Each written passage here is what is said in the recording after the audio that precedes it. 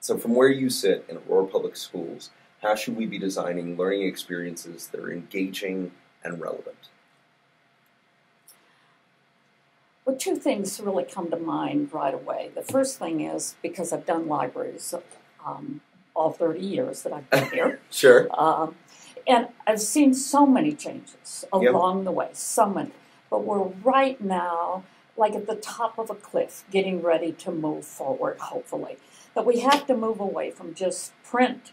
And so it's libraries, and learning spaces don't have to be just in libraries, but we're one of the last big areas left in schools that you could sort of put things in and change things, because all of our schools are really overcrowded, and they use everything possible. So what I'm seeing now is it's no longer just a place where kids come in and consume. They're just not going to come in and take a book or hear a story and go away.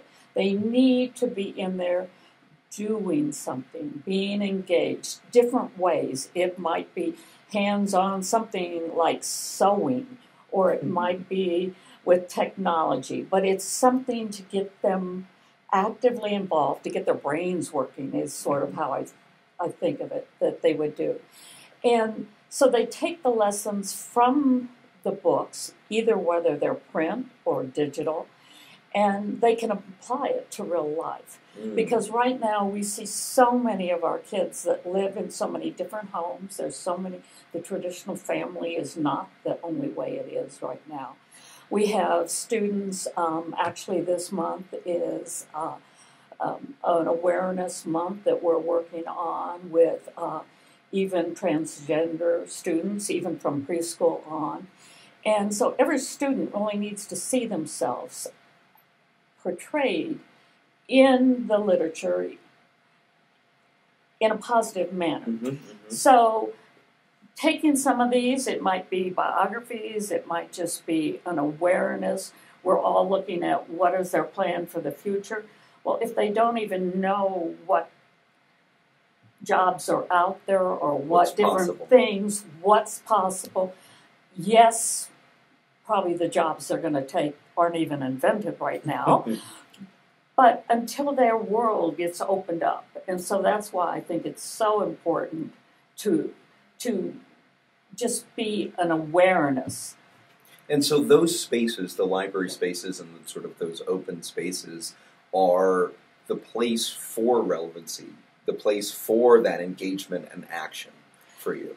Yes, I would hope so, definitely. And we do have some different islands in our district where we are doing that. Some bright spots, clearly, yeah. And stuff. So what we have to do is just make everybody aware of it, let everybody else see them, experience them. Last spring at the principals meeting, one of the things we all did is we broke out into different groups and experienced some different things. Watching some of the principals and directors work on puzzle boxes, and they had to work together. And that's interesting. But then they also see the relevancy and can take that forward to their school. So it's been really interesting. Yeah, and I think one of the questions, and I sort of highlighted here with asking about experiences, you are saying that those learning spaces, the library space, that they are places for experiences, and so what do you think are the most important experiences that can be happening in libraries for kids?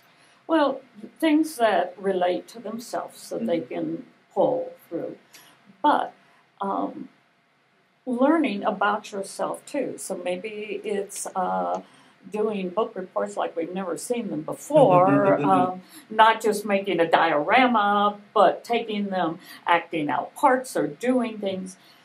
Learning, too, what they feel good about. Do they feel good about being in front of the camera? Do they want to be the camera person? Do they want to write the script? There's so many different things that you could do and experience. Roles you can play. Right, so that they would feel, too, like, oh, this is what I'd like to learn more about this. I'd like to do forward. And, you know, having a place that is no longer quiet, that has a lot of technology, that maybe has a green screen in the back room if you need a quiet place to do something, all those things can work. And having different materials there for them to do and to work on, you know, electronics, little robots, whatever they come up with is great. What I hear is a lot of essentially genuine inquiry that you're talking about, where kids come in and whether guided or on their own, they're researching themselves, they're researching a discipline, something that they are really excited about, whether it's movie making or just making in general, right? And so that inquiry process, how do you feel like the adults in that space should be helping to foster that inquiry? Well, they have to be open to let anything happen. But one piece that we keep forgetting is even the feedback, the direction. How did you feel when you did that? What parts did you like? Because, you know, when children go home at night and they say, how was your day? You know, they don't say, boy, I had a good math lesson today. The things that excite them, that they go home and talk about, and, oh, I learned how to do this, and I did this. So the adults, if they could play a role, too, in sort of pulling from them, what did you like about that? What would you like to do more? Did you have an idea? Is there something more you need? Can we step forward so that it really does solidify in them, you know, what they did? They weren't just playing a game. Right. Yeah. And so the adults have this sort of guidance role, but also to ask those metacognitive questions, to ask, you know, think about your own thinking, about your own learning, you know, how can we help you go deeper? Well, you know, too, looking at the different age levels and everything, too, having the fifth graders in there at elementary school and working with first graders or second graders, they could take some of that same role. Yeah. The same way, too, at middle school, what's going on. Right now, I have been pushing ebooks. I bought the first series of them in 2007. They sort of tanked, didn't go anywhere, but I kept on. And right now... We didn't have a lot of the devices that could read the ebooks at the time. That's it. Especially not at home. Right. And they don't have access. So, you know, that was sort of understandable. One of the things, of course, off the side, which I'm really good at, is that a lot of the libraries were afraid to push them because they thought they would replace them. So we sort of ran in. But right now, we're running with Overdrive, and I have 2 middle schools that are just so excited and want to have more checkouts. And last week, one of the principals announced over the loudspeaker they were first in the district in checks out. And you could hear the kids in the rooms cheering. And so, you know, that's another step. That's something they apparently needed at a middle school level that we've sort of left out. That's really interesting in thinking about what are the metrics of success, right? And digital checkouts of books is a really interesting metric for kids who are sort of doing that genuine inquiry, right? Like, because it does require students to go in and make that request, to go in and check out in a way that going down and to the to the library and pulling something off the shelf actually might be easier, but might not be as indicative of someone actually going in and reading them. It's almost like they make a vote. What they check out is a vote for what they want. But also, because it's electronic, we're a little more open. I have a lot of requests constantly. Every day I get requests for books. We don't get requests for print books. Sometimes they have a box and you can put in a suggestion. And that really doesn't work. But electronically it does. Because you get that instantaneously. Yes. You know this is what's being requested. This is something that allows for kids to to get a little bit more of that feedback that they need. Oh, you want this? Let's get it then for we you. can get it. And I can go in today and see what they're requesting and order it in about 2 hours. It's on the system, and they'll find it. In November, the newest Wimpy Kid book comes out, and they will be put in midnight, right after midnight, Right. the night they come out.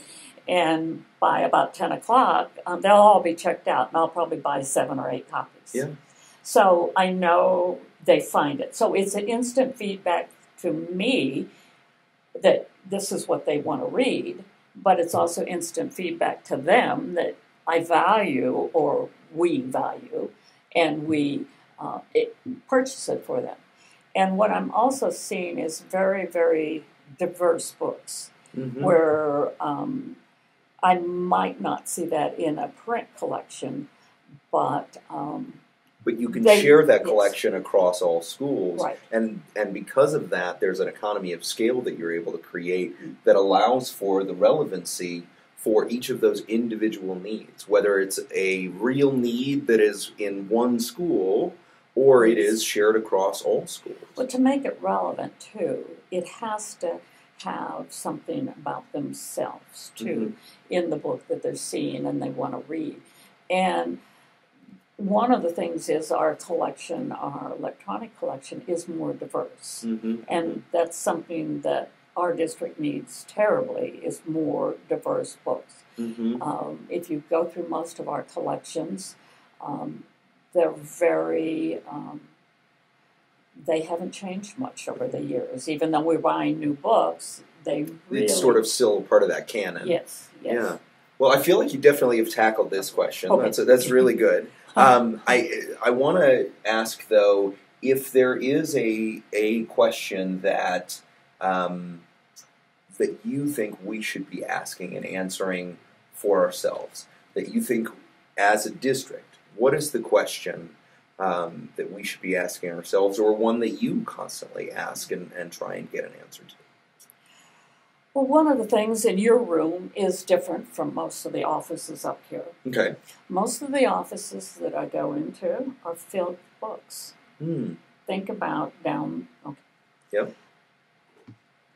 Why don't our students have the same access, the same level, the same way that they're immersed in literature? Mm-hmm. We've tried a lot of things. Why don't we try that again, too? It's just bringing back more literature, more varied literature. And you're talking about classroom libraries I'm now. talking about every kind of libraries. Classroom libraries, a library at home, the main library. Just immerse.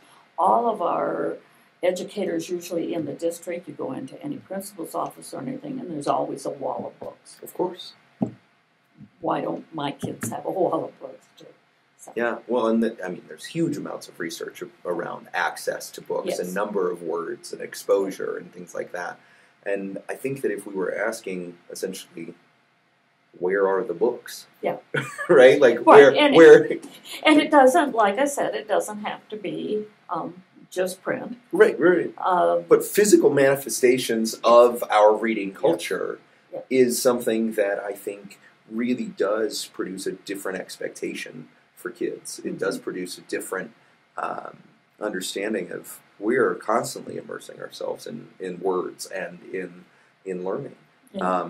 And although you can't see it, there's a bookshelf over there. Oh, okay. See? But I have a shelf too. but that idea of how can we start asking ourselves, what are you reading? What are you writing?